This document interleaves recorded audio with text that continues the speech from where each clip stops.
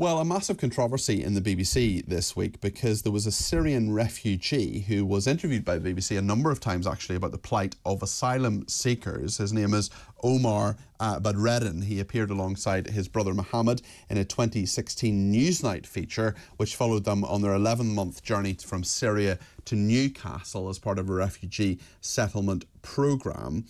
Well, his siblings, along with the siblings, I should say, Omar and Mohamed, along with two other defendants, were sentenced to a total of 30.5 years in jail for the rape of a 13-year-old girl between August 2018 and April 2019. Now, the question really has been about the fact that they were followed, what the BBC knew, when it knew it. One MP has called the interview on Newsnight phoning. The BBC was made aware of ongoing criminal proceedings against Omar, who was then aged 18, who was accused of the sexual assault of a 14-year-old girl, a different person. And the corporation has been accused of sitting on information before the allegations were aired. Well, let's talk to Professor Tim Lockhurst about this. He's a former BBC executive. Tim, you're very welcome to the programme. Thank you for joining us. Yet more controversy on this, and some people alleging, certainly in some of the coverage I've seen of this, that the BBC did not do things by the book and that they perhaps were coloured by their judgment on issues of asylum rather than the facts in regard to the allegations against these young men. What is your assessment of this? Well, isn't retrospect a wonderful thing? Neither of these young men had been convicted of any of the appalling crimes for which they're now serving jail sentences in 2016. And indeed, the allegations which were brought against them in 2016 were not proven, and they were not convicted of those allegations. So at the time that the BBC used these two people in their documentary for Newsnight, they were talking to two young people who were, in law, innocent and not proven guilty. The fact that they have subsequently been proven guilty of appalling crimes will, I'm sure, have raised some concerns in the Newsnight team, who might have thought that they've been extremely unfortunate to have used these two as examples of a genuine refugee crisis, when in fact they turn out both to be sex offenders. That is a pity. But at the time, they were guilty of nothing. They had been convicted of nothing. Tim, there are lots of reasons why people are taken off the air at the BBC. There doesn't need to be the burden of criminal proof. Hugh Edwards, for example, is innocent until proven, if there are any criminal charges brought against him, which to my knowledge there have not been so far, but he was taken off air because of the reputational issues and because of his own mental health issues. There have been many other instances of... It's an appalling comparison, Peter, and absolutely inappropriate. At the time that the BBC made this documentary, they had no reason whatsoever to believe that they had been arrested. They had been, Tim, they'd been found not guilty, yes.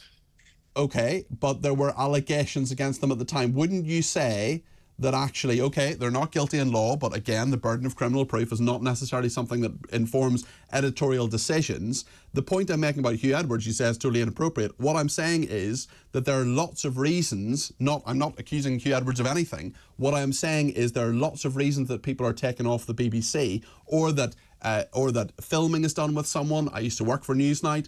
That filming is done with someone, that there are lots of different decisions that are made editorially which are informed by, but not actually to do with the burden of criminal proof. Surely if there was any suspicion, especially as the BBC wanted to tell this documentary clearly, who wanted to tell this story clearly, and in terms of giving a full range of views around this, that they would actually say, hold on a second, maybe there's something here. Maybe these young people, and there are many people who they could have interviewed, are not necessarily the people that should be interviewed by Newsnight and broadcast in this regard. Peter, you're attributing malice to a decision which was just unfortunate. How do you know that? Neither of these young gentlemen had, at that stage, been convicted of any offence.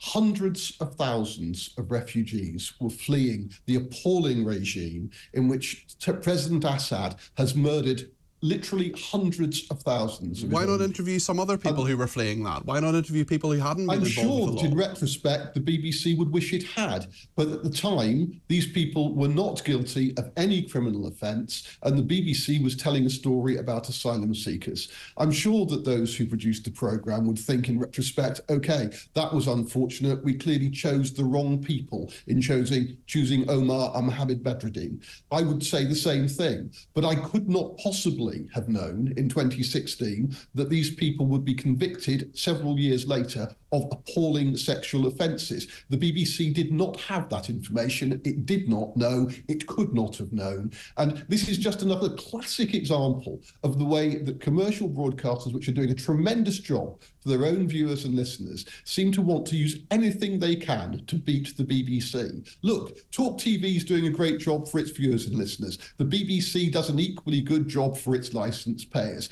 For goodness sake, get over it. If the sort of stories that were published in numerous newspapers on other broadcasters were scrutinised with the way that every step the BBC takes is scrutinised, I don't think they would come out smelling of roses either. This is just an appalling attempt to knock BBC journalists for covering a story about two young people who at the time were not convicted of any offence. They have been subsequently. In retrospect, they themselves will regret it, but at the time they did not know. Would you accept it was bad editorial judgment, given that they had at least been accused of something?